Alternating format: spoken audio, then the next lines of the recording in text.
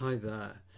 With complete denture occlusion, I just want contact on the premolars and the mesial of the sixes on both sides, but with no contact on the anterior teeth.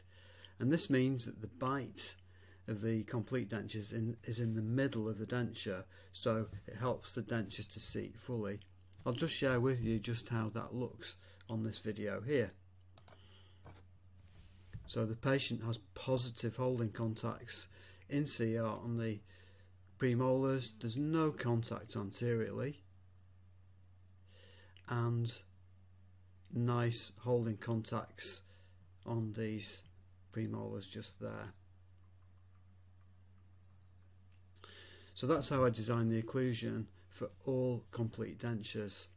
So even if it looks like from the front we've got an overbite there, when we turn the dentures round, there's always a space, a small space there, just to prevent the upper and lower teeth from contacting.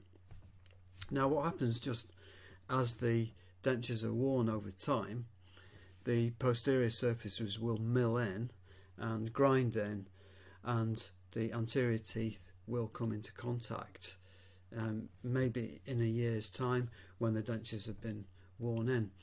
And by this stage the patient will have developed really good neuromuscular control of the dentures, so they won't notice them tipping at all at that point. So anyway, thanks very much. Bye for now. Bye.